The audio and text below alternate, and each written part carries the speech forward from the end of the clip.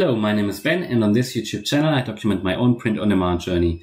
Today I'd like to show you a way how you can identify trends before they find their way onto print-on-demand websites, or just another way to identify good keywords, or to identify niches, and a way to give you some inspiration for new designs really, based on some facts and based on some data, which is very important. So what you can use is Google Trends. I don't know if you've used it before. I certainly haven't before I started my print-on-demand business a few months ago, but it is something which I think is very useful. So what it gives you in a certain time period, it gives you the trending search terms, the things people actually look or search on Google. So they look at the terms and how often people type them or put them into the search bar. And then, they give you the priorities. So, for example, as you can see here, obviously, well, this one here is certainly trending without any surprise. But then if you scroll down, they give you the recently trending ones. Apparently, Golden Globes is trending like nothing. And you can also go back in years, which might be interesting but obviously, if you're doing print on demand, we want to look at what's trending currently. So what you can do is you can go here, and then you can see these are the ones which are currently trending, and it gives you some ideas. But what you can actually do, one second, is you can type in here, if you've got for example, if you've got a certain niche that you like to design or create designs in, for example, let's say the gaming niche, then you can understand related keywords and you can see how it's actually doing compared to the past. So let's type in gaming shirt, and you want to put shirt behind it, because if people search for it on Google, they would, if I want a gaming shirt, I look for gaming shirt on Google. I wouldn't just put in gaming. So you can obviously select the time period here. So let's see from 2004 how this is developed.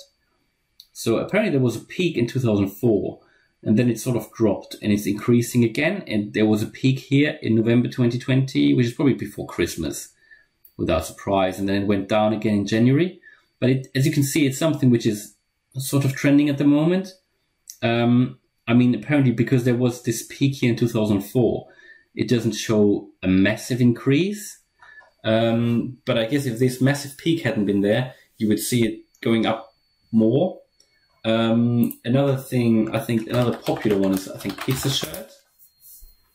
So as you can see here, yeah, that's a clear one. So as you can probably know on Redbubble or the likes of Redbubble, you can see a lot of pizza shirts. And I don't know particularly why it's trending, but it is just trending, apparently since like 2012. But then you can see here, and this is quite interesting, you can actually see where people are from who look for it, who search for it. But obviously at the moment I've selected United States, so you can select worldwide. It's a similar picture, and you can see from which countries people come who look for this, who search for this term. And then you can see the related topics, but very importantly also related queries. So you can actually see, or you get a better understanding why it's trending. So it seems to be related to Pizza Hut. So related queries are Pizza Hut shirt, Pizza Hut, pizza shirts. And this also gives you a good idea, because these are the, related keywords, or keywords which are really related.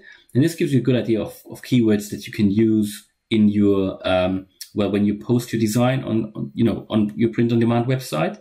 So obviously you can't put Pizza Hut, because that would potentially be a bit concerning with regards to copyright or trademark, but you can put pizza shirts. This is obviously a good one. I think Pizza Planet is copyright as well, or trademark, but this one is important or interesting. Pizza Cat, for example. So you can click on it and then you could see, or could have a look at how this is actually doing. You can see Domino's, cat pizza shirt again. And it seems, because you've got pizza and cat here twice, I think pizza and cat might be a good niche to go into. Might be something to explore, because there's a lot of pizza shirts, there's a lot of pizza and gaming shirts, I think. I haven't seen a lot of pizza and cat shirts, but this seems to be something which people are looking for at the moment.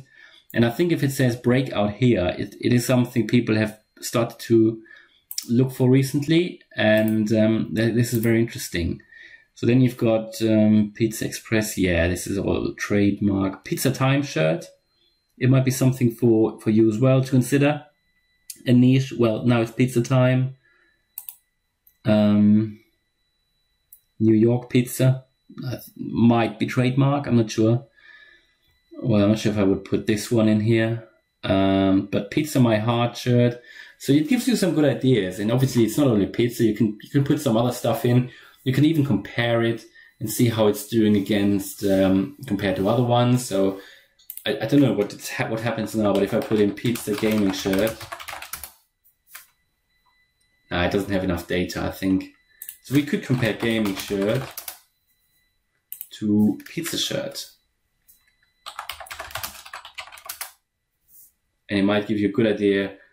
Well, would you rather look at gaming or would you rather look at pizza? Apparently, as you can see here, there's many more searches for pizza than for gaming.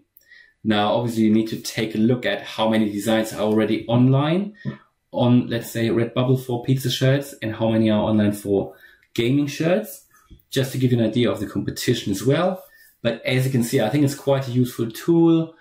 I use it mainly to get some inspiration and to get some interesting keywords, just to see what people might actually type in.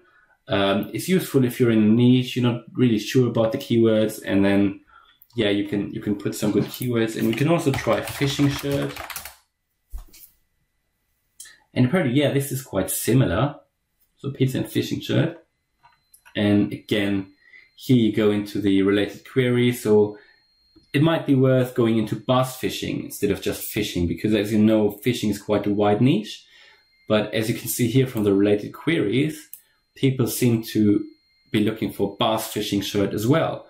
So if you create a design rather than fishing shirt or I love fishing, you can say something about bass fishing. It might be, it's a smaller niche, so it will give you potentially a better chance to sell something. So this is normally what I do. It's just one way of doing it, and certainly useful. So this is just what I wanted to show you today. I hope you liked this video. I hope you like this way of doing it. If you liked the video, please smash the like button.